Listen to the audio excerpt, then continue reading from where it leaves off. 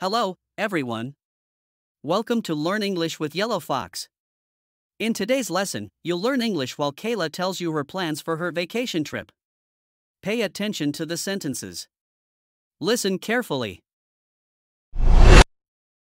I've been dreaming about this vacation for months, and now it's finally happening. I'm planning a trip to Spain, and I can hardly contain my excitement. There's so much to do before I leave, though, so I've been making a list to ensure I don't forget anything important. First, I booked my flights and accommodation. I wanted to stay in the heart of Madrid, close to all the major attractions. So I spent hours researching different neighborhoods and reading reviews. I finally found a cozy Airbnb in Malesana that looks perfect, close to cafes, shops, and public transport. It's exactly what I wanted. Next, I needed to plan my itinerary. There's so much to see in Spain, and I want to make sure I hit all the highlights. I've already made a list of must-see places: the Prado Museum, the Royal Palace, and of course, a day trip to Toledo. I'm also planning to take a cooking class to learn how to make authentic paella, which I'm really excited about. I even downloaded a few apps to help me navigate the city and find local spots that aren't as touristy. Packing is the next big task. Spain in the summer can be quite hot, so I'm focusing on light, breathable clothing. I've packed my favorite sundresses, comfortable walking shoes, and a wide-brimmed hat to protect me from the sun. I also made sure to include a couple of evening outfits for when I go out to dinner or for a night on the town. And of course, I'm not forgetting my sunscreen and sunglasses. I've also been brushing up on my Spanish. I studied it in college, but it's been a while. So I've been using language apps to refresh my memory. I'm confident with the basics: ordering food, asking for directions. But I'm practicing more conversational phrases so I can connect better with the locals. Another important step was sorting out my travel documents. I checked my passport to make sure it was still valid and filled out the necessary forms for the travel insurance.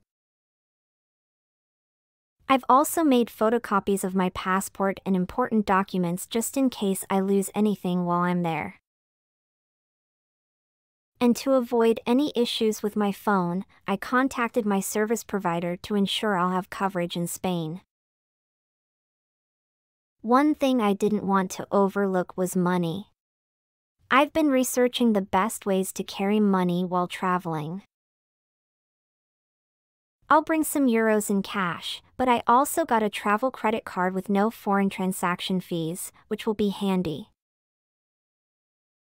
Plus, I made sure my bank knows I'll be traveling so they don't freeze my account when they see charges from Spain. Finally, I've been thinking about how to stay safe while traveling alone. I've read up on common scams in tourist areas and made a list of emergency contacts, including the local embassy. I also downloaded an app that lets me share my location with family and friends back home, just in case. With everything planned and packed, I feel ready for this adventure. Spain, here I come! Great! Would you like to visit Spain, too? Tell me in the comments which country you would like to visit. Now let's see some key vocabulary from this story. Here are 5 key vocabularies and expressions from the story. 1. Itinerary.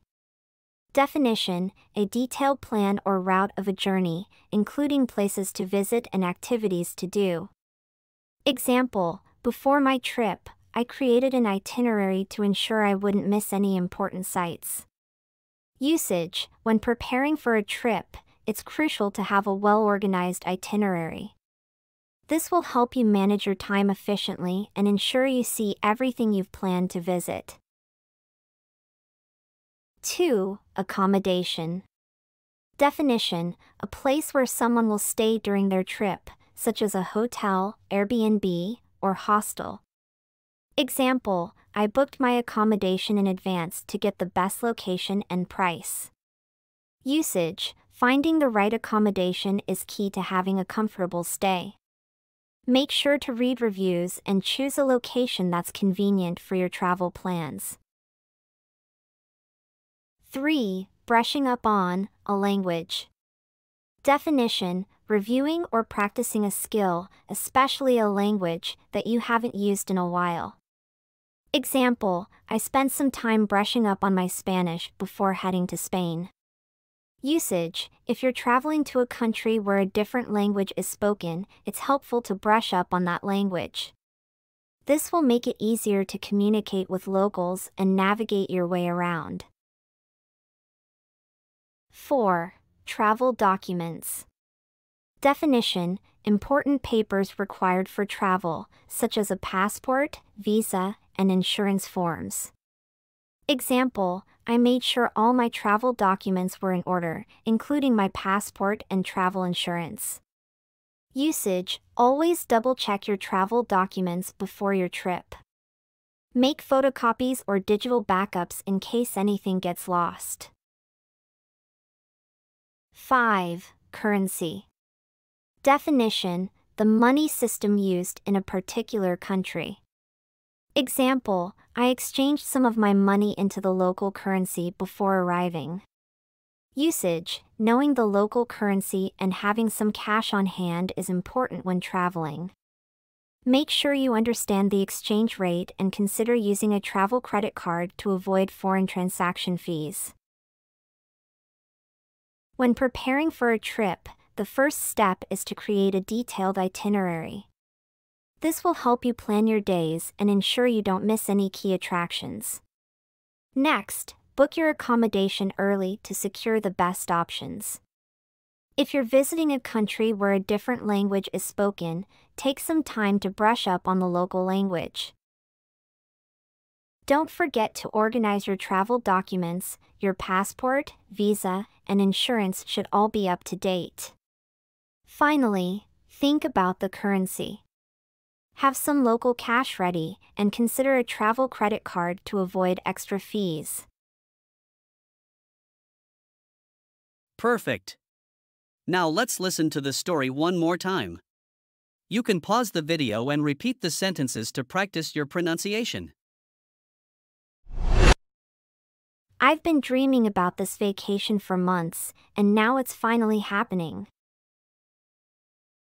I'm planning a trip to Spain, and I can hardly contain my excitement. There's so much to do before I leave, though, so I've been making a list to ensure I don't forget anything important. First, I booked my flights and accommodation. I wanted to stay in the heart of Madrid, close to all the major attractions. So I spent hours researching different neighborhoods and reading reviews.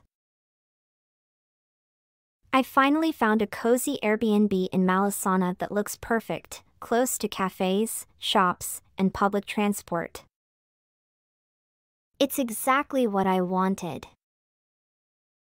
Next, I needed to plan my itinerary. There's so much to see in Spain, and I want to make sure I hit all the highlights. I've already made a list of must-see places: the Prado Museum, the Royal Palace, and of course, a day trip to Toledo. I'm also planning to take a cooking class to learn how to make authentic paella, which I'm really excited about. I even downloaded a few apps to help me navigate the city and find local spots that aren't as touristy. Packing is the next big task. Spain in the summer can be quite hot, so I'm focusing on light, breathable clothing. I've packed my favorite sundresses, comfortable walking shoes, and a wide-brimmed hat to protect me from the sun. I also made sure to include a couple of evening outfits for when I go out to dinner or for a night on the town. And of course, I'm not forgetting my sunscreen and sunglasses. I've also been brushing up on my Spanish. I studied it in college, but it's been a while. So I've been using language apps to refresh my memory.